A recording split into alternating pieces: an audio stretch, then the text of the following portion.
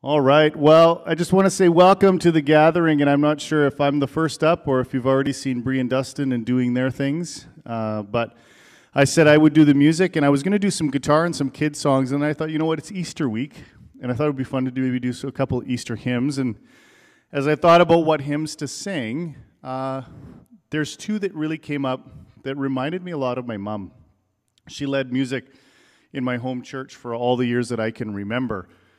And the Old Rugged Cross and He Lives were pretty big staple hymns in my home church, whether it was Easter or even any other time of the year. They seem to get played a lot.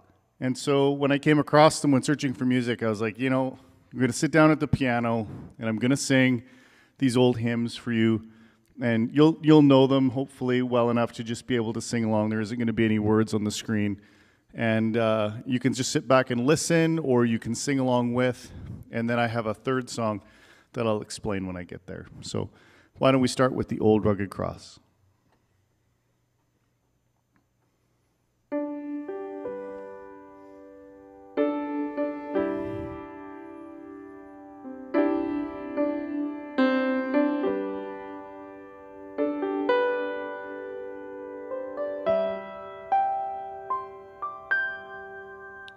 On a hill far away stood the old rugged cross, an emblem of suffering and shame.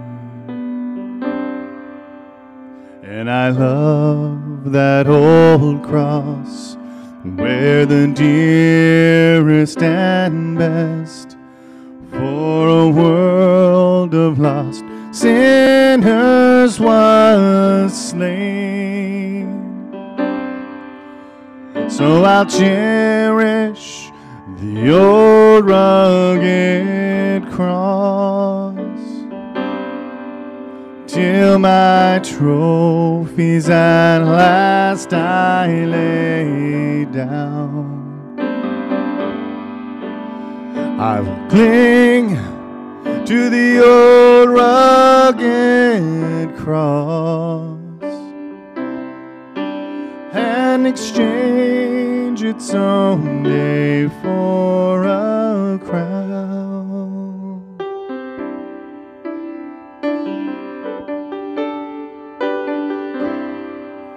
Oh, the old rugged cross, so despised by the world, has a wondrous attraction for me. For the dear Lamb of God left His glory above to bear it to dark Calvary. So I'll cherish the old rugged cross until my trophies at last I lay down. I will cling to the old rugged cross and exchange it someday for a crown.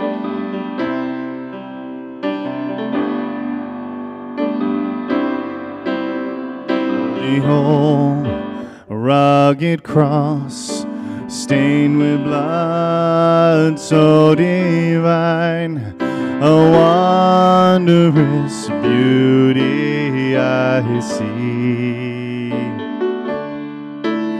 For 'twas on that old cross Jesus suffered and died to pardon and sanctify me. So I'll cherish the old rugged cross till my trophies at last I lay down.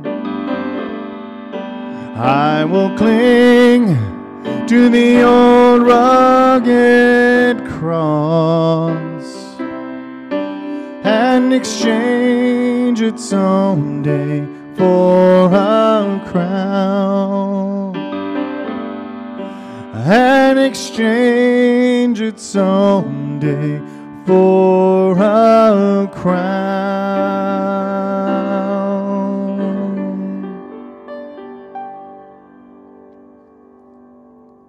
My name is Bree, and I am your children's pastor here at Summerland Baptist Church. When Dell asked us to be a part of the gathering this week, I right away started to think about what could we add. And I wondered if it would be really valuable and helpful and encouraging for you guys to see the videos that we make every week for SBC kids. We film here in building at SBC, and we film 3 different videos. We have a preschool video we film, a kindergarten to grade 3, and at age or grade 4 to 5 video. We take different elements that our curriculum gives us of video, and then we add our own personal touch at SBC into it. We know it's really important for the kids to see our faces. As we can't teach them in person right now, we are still working really hard at teaching them about Jesus with the technology we have available to us. And so the video you're going to see next is made specifically for kids between kindergarten and grade 3. So these videos we always add a host in, and this month of April, our host is Isaiah Young. He starts the show out and he ends it. And his role is to help the kids really relate to him and to the lessons that he's learning. And as long as he learns, the kids learn alongside of him. We often add things to our video like a memory verse. We tell the Bible story. We might have a greeting at the front part of the video, or maybe we add ourselves in as part of a story that is told. This week, the one that you're going to see, Carolyn is going to tell you the Bible story. So, super exciting for our kids to see our faces every week. They're still learning about Jesus. We encourage families to watch the videos together as they then hear the lessons and the things that their kids are learning, and they can continue to talk about those truths all week long. So we really hope you enjoy our videos. Thank you for listening, and see you later.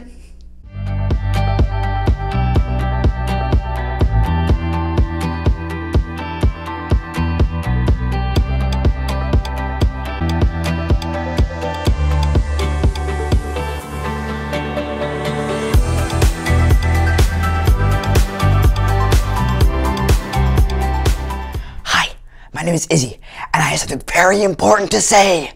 Happy Easter! Yeah, oh yeah, ho, ho, yeah! Easter is my favorite day in the entire year. 1, because jelly beans. And 2, because God pulled off the most amazing miracle. And he showed the world how to have peace. And on Easter, we celebrate how God made peace with us. They should call it Peaster. Or maybe not. You're probably thinking, why would God need to make peace with me? We're not in an argument. Well, that's a long story. A really long story. We have to go all the way back to the beginning. It goes like this. People, get it? People? The people were really close to God. And then something bad happened. Something really bad. And it separated God from the people. God's friendship with us was broken, and something had to be done. But don't worry, God had a plan. And you'll find out all about it in today's story. The greatest story ever told. The story of Easter! Easter! Easter! Yeah? Easter! God's plan! Jelly beans! Okay, one more. Okay, one more. That's not a jelly bean. It's chocolate. The Bible. It's 66 books of history, Stories, letters, and poetry that fit together to form God's one big story. The epic adventure of how He created us and loves us so much that He made a way to rescue us. As we travel through the Bible, from Genesis to Revelation, we discover people who met God and found their lives changed forever. Now, for an amazing story, inspired by the entire Bible. In the beginning, God created a magnificent paradise. He filled it with everything that was good. There was water and land and plants and trees and birds and animals. And then from the very dust, He created a man, Adam, and He created the first woman, Eve. They were the first two people on earth, living peacefully in paradise. Adam and Eve were friends with God. But then they made a terrible choice. You see, God had given them one rule. You must not eat the fruit from the tree of the knowledge of good and evil. If you do, you will certainly die. But the temptation was too great for Adam and Eve. They broke God's one rule. And what had once been a paradise became a broken world. People started telling lies. It was the woman you put here with me. She made me eat it. Brother fought against brother. No! Selfishness spread through the generations. Where there had once been peace in paradise, now there was sin and pain and death that separated people from their Creator. But God had a plan to make peace once again with the people that He loved so much. Hundreds of years after Adam and Eve broke His one rule, God chose a man named Abraham, and He said, All nations on earth will be blessed because of you. Look up at the sky. Count the stars if you can. That's how many children will be born into your family. So Abraham had a son, Isaac. And when Isaac grew up, he had two sons, Jacob and Esau. And Jacob and Esau grew up and they had children of their own. In fact, Jacob, who God later renamed Israel, had 12 sons of his own. So, God had given Abraham a huge family, just like He'd promised. But God's people, the Israelites, were still lost and broken and separated from Him. God's people still didn't have peace. They didn't have peace when God rescued them from slavery in Egypt and when He made a way for them to escape their enemies by going straight through the Red Sea. Okay, great. But what are we supposed to eat out here in the desert? Sand? The nation of Israel didn't have peace when God gave them a new law. These commandments are hard. We want a king like all the other nations. They didn't even get peace when God gave them a king. The king's laws are no fair. We want a new God like all the other nations. Nope. Nothing gave God's people lasting peace. They were still lost and broken and separated from God for thousands of years. But God had not forgotten the promise that He made to Abraham so long ago. All nations on earth will be blessed because of you. God still had the plan to show the people just how much He loved them. He knew that this broken world would never find a way to rescue itself. So, God made a way. God sent His Son, Jesus, to come and show peace to the whole world once and for all. Now, Jesus grew up and He showed people grace and compassion and love and forgiveness. Jesus healed the sick. He befriended the outcast. He saw when things were wrong and He made it right. He loved the whole world so deeply that He chose to give His life on a cross, and He died for the sins of everyone, and He paid the price for everyone in the whole world. Father, forgive them. They don't know what they're doing. In Colossians, in the Bible, the Apostle Paul tells us that God made peace with His people through Christ's blood, through Jesus' death on the cross. You see, when Jesus chose to give up his life on the cross, not only did he pay for all of the sins that had been committed already, but he also paid for all of the sins that were yet to be committed. People no longer had to be separated from God. But in the 3 dark days following Jesus' death, the people who followed him didn't understand any of this yet. In fact, they hid away in the dark, afraid that they might be arrested like Jesus was, or even killed. Who's there? Now, early on the morning of the 3rd day, Mary of Magdalene arrived at the home where the disciples were staying. They have taken the Lord out of the tomb. We don't know where they have put him. The disciples stared at each other in shock. Then Peter and John jumped up and lunged for the door, and they raced all the way back to the tomb where Jesus' body had been laid. The tomb really is empty. There are the linen cloths they wrapped him in. Peter and John returned home. They were still uncertain and confused. But Mary of Magdalene, who had followed them back to the garden, stayed there, and as she was weeping, she noticed a man standing to the side, and at first, she thought he was the gardener. Sir, did you carry Jesus away?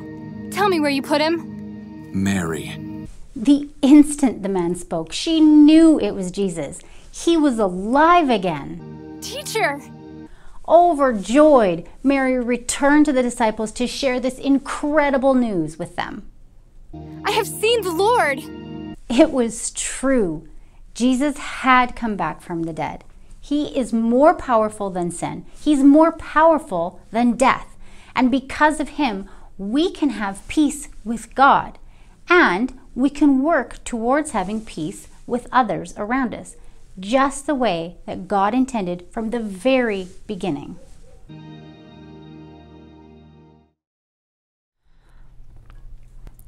So, it's like this.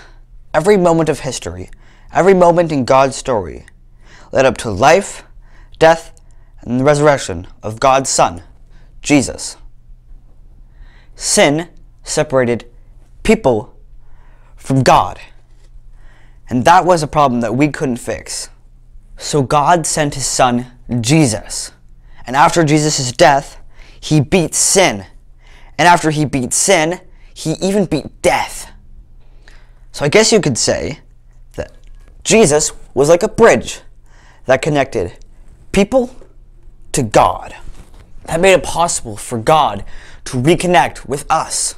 The Apostle Paul once wrote, God was pleased to bring all things back to himself. God made peace through Christ's blood by Jesus' death on the cross. Because of Jesus, we can be close to God again. We're at peace. Jesus is alive, and he's built a bridge that'll last for forever. Think about that this Easter. Think about that every day. Really think about what Jesus did for you, and tell God how thankful you are. And don't just keep it to yourself. Tell all the people around you. Share the peace of God with everybody. Tell others about Jesus, or love people like Jesus loves us. Chocolate, joy bean, chocolate. Chocolate. See you next time. Hi, I'm Dustin, the youth pastor here at Summerland Baptist. As Bree and I talked about what to share with you in this service, we landed on this passage in Philippians chapter 2. And the youth are actually going to be reading that passage out to you shortly. But I just wanted to highlight something that really stuck out to us, which is in verse 6. That though he was God, he did not think of equality with God as something to cling to. Instead, he gave up his divine privileges. He took the humble position of a slave and was born as a human being. And as we look forward to Easter, to celebrate Easter together this weekend, we're looking at this humility of Jesus, this beautiful love that he shows in coming into our story, being present, God with us, and sacrifices himself. Such a beautiful truth that all of us are desperate for and need. And as we think about serving the children in our church and the youth in our church, that's the same heart we want to bring. is a heart, a servant's heart, a heart to serve our children, our youth, with this love of Jesus. And the last couple weeks leading up till this week, Bree and I both had been involved in a very busy schedule, running program for children and for youth. And for me, the focus in our activities for youth was on just being together, on presence, on serving. And so we did a lot of different activities over those 2 weeks. And I want to share with you a slideshow of just what that looked like. And we had an awesome time. And I was amazed at how God worked in such simple moments. There wasn't any planned teaching time. There wasn't any sort of singing time. It was all about being together intentionally to connect and build relationship. And so we hiked. We spent time at the skate park, cooking up hot dogs, and we played ultimate frisbee in the park. We played games here at the church. We went skating. And all of those activities at different times, different youth reached out, sitting, maybe helping them tie their skates, maybe on a hike, and ended up kind of at the tail end of the pack, ended up chatting just with one youth together, just the two of us, and sharing stories, cooking hot dogs at the skate park. There were moments where youth reached out and asked really beautiful questions, really significant, meaningful questions of faith and struggle. And I was just amazed that God is present in just the simplest places and moments. And so that's kind of been on our heart. And I hope that you can carry that message into your heart today. That Jesus was willing to give up everything he had for you, to be present with you in your moments right now. The simple moments that don't seem like much, the hard moments, the celebrations in your life. He wants to be present in all of them. And we celebrate this God who would give up heaven to be with us here on earth. That his divinity wasn't something that he felt he had to grasp onto and lord over us and say, I'm God, you need to bow down and you need to worship me.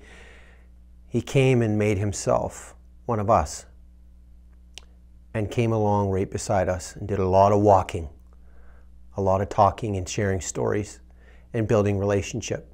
And that's what we are pursuing to do with our children in our community, our youth in our community. And I pray that today and this weekend, as we celebrate Easter, that you would remember that your God is so interested in you. He was willing to give up everything he has to be with you and to restore relationship with you so that all of us could be together forever. So be encouraged today and enjoy this slideshow of our 2 weeks of spring break activities together. And a few of our youth will read this passage that I'm referring to at the end. Be blessed, everybody.